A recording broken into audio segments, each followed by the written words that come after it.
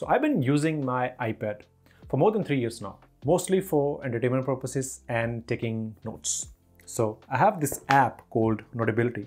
Especially if you have an Apple Pencil, you can use and you can like on a paper, right? With the pen. Pretty cool app. But I wanted to do more with my iPad. I was like, can I make it my second computer? And in order to make it my second computer, I need to run code. I need to be able to run code on this iPad. There are many ways you can do that. In this video, we will see the quickest and easiest way to run VS Code over an iPad. But I need few more things. First of all, I need a trackpad and a keyboard. Right now, I just have this Keychron keyboard. I bought it for like $100. It's pretty good. I think it's called Keychron K2 mechanical keyboard. Yeah, it's pretty chill. It has a lot of different options.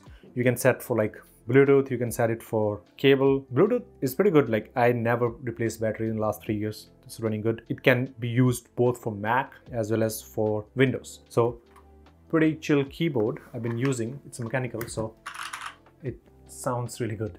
And it's pretty easy on your fingers too. So we have multiple tasks today. First of all, we need to find a way so that we can run our VS Code over the browser. So that's the thing we need to do. So the first thing we need is called Code Serve. So Code Serve is an extension. It's not an extension. It's a way you can run VS Code to your web. And so let me tell you what we are going to do. So we are going to run our VS Code on web browser. That local host will basically take our files. We can tell us like, here we want to like pick those files. It will take those files, and then we need to host that local host to over an internet, right? So we'll be using something called ngrok.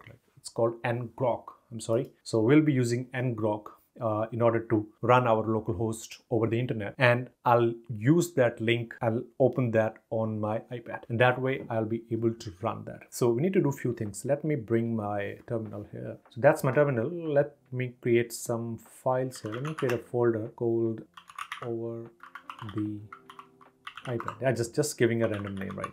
I don't know. Really bad in giving names. Okay, the next thing we need to do is we need to create some file. Let's create some HTML file HTML, and we can do vim index.html. Come to my vim, paste that. Okay, if I just check it if I have that. No. Okay, so I have that. Okay, it's good. And if I take the URL, if I go to my browser and paste that, see, we will have this hello world, right? So we have this hello world. Now what we need to put this, and we need to find a way so that I can put this link to the internet. But I can't put my files, right? So I need to find a way to run this on localhost. So let's do that. So we need to install a few things. So let's clear this guy out. Do install Code Server. It's called Code Server. So it will, via the brew, it will install the Code Server. So Code Server is the extension given by VS Code, and we need to go to, we already are in the folder. So if we type Code Server here, so what it will do, it will put that file on localhost, I think 8080 or 8000. I think it will be on 8000. So it is saying it cannot connect. Let's debug why. So listening on local authentication is enabled. That's fine. HTTP server is on this localhost. Okay, so now it is asking me to put a password. So when we installed the Code Server, it gave us an extension. So it gives us this config file. So this config file has a password. We need to take that password and put it on our localhost so that it knows like it is us. So it is just for the purpose of security, otherwise anyone can open that, right? So what we need to do is we need to open that file. Okay, so I got the link. So this is where you need to do. So you go to vim, you paste that link, so it will go to the config folder, which is hidden. Go to the Code Server folder, and then there is a config.yaml file. If we open that, then obviously my password is hidden, but you will have some password here. So you can change that password as well. Or you can copy that. When I come here, put my password. So you can see I have my VS Code, which is running some other project. What I need to do is I need to find a way to pick my different folders. So I need to go to desktop and need to go to dev. So as you can see, now I have my VS Code running on localhost. If I do any change here, let's say hello world, What's up? I save that, go to localhost, not this localhost, this localhost. So all my changes will be shown here. See, this is my this is linked to that file. I'm not like running any localhost here or anywhere, right? So because now my VS Code is accessible here, even if I go to Vim and if I open that file, you can see it has a WhatsApp here. So now we have done like half of the job. Now what we need to do is put that localhost over the internet so that we can connect via our iPad. Okay, now let's do that. So to do that, we need to use something called ngrok. We need to install ngrok. Let's see how can we do that. What you can do, you can run that command brew install ngrok, and it will install ngrok into your terminal. And I'm assuming you're using Mac, right? If you're using Windows, there will be some little changes which I think you all can do. I already installed ngrok, so if I remove that and if I run the ngrok command, if I do ngrok HTTP on port 8080, it says you can eliminate one simultaneously agent. Okay, so I need to kill some agents. If I do that again,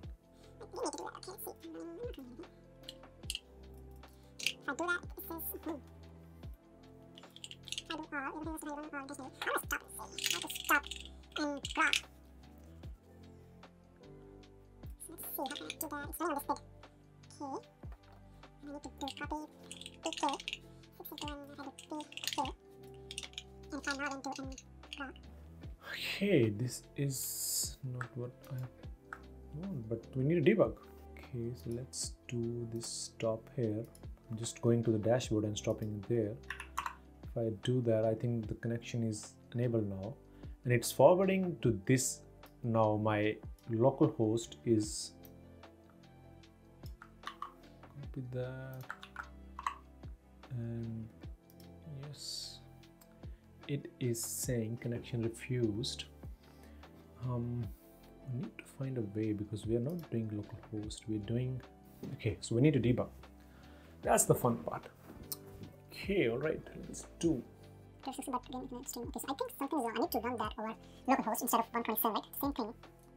Reload. Okay, so this is disconnected. Oh, I think, did I disconnect that, guys? Is it that? Okay, let's refresh again. Oh yeah, okay, so now we're good. So what was happening, I killed that server, you know, where we were running this localhost at 127. So everything is good here.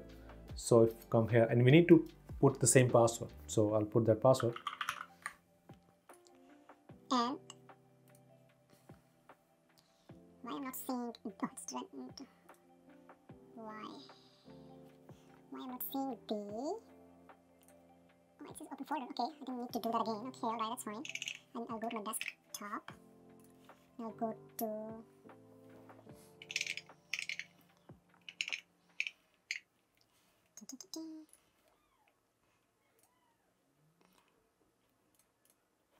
Okay, so if I click here, see, now I have my VS Code running over the internet. I know there's so many steps you need to do, but it's worth it. So let's chase something. Hello world, what's up? I'm on the internet. Okay, so that is saved. If I come here, refresh that. Oh, I'm on the internet. See, now this is updated. So all we need to do is open this link on my iPad. So let me copy that and send it to my iPad. Okay, so now I have my iPad. Let me do the screen share here as well so that you guys can see that. Okay, so now I'm inside my iPad. All I need to do is visit site. Now I need to put my password. If I do the submit, okay, I trust the device, yes. And if I open this, see, now I have my VS Code running on my iPad via iPad. So hopefully it will auto save that. If I go to my localhost, if I do via iPad. See, now I'm doing all my changes through my VS Code, which is showing up on my localhost. All right, so this is the demo. One of the way we can use free tools to run software to run VS Code on my iPad. And funny thing, you can do the same thing on your phone as well. So you can put that link, send it to your phone, and now you can open that VS Code on your phone as well, and you can do those. If you ever want to. See, you'll be like, oh, why would I want to do that, right? There is a fun in just doing things, right? Just trying things, just learning things. If you put like too much pressure on yourself, why should I do that? Then you won't be able to do anything. So that's it. That is the video. I'll see you next time in new video. Something different we'll do. Thanks a lot for watching.